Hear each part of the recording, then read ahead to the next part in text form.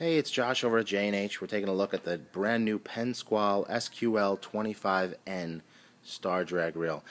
Penn took the Squall 12 and 15 that they've had out for a little over a year and expanded the line. So now they have a 25N, a 30, and a 40, or at least they're going to be released soon. So far we've gotten in the 25N and the 30. So I got the 25N in my hand right here.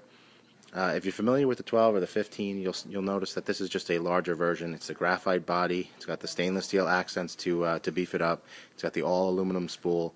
This is the narrow model. You know, it's probably about the same size as like an Abbott JX.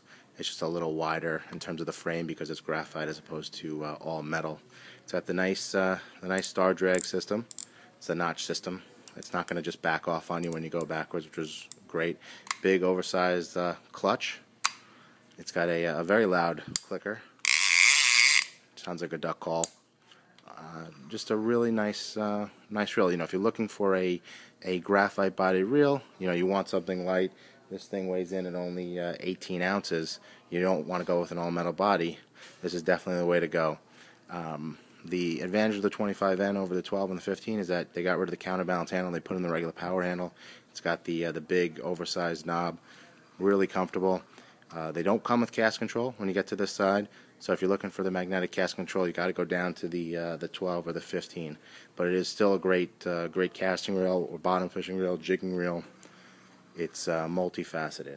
So again, you're looking for a little bit of a larger reel, something that is going to be nice and light. You know, you like a graphite reel. Definitely take a look at the Penn Squall SQL25N star drag reel. They're just under $150. They're available and in stock at jnh.com.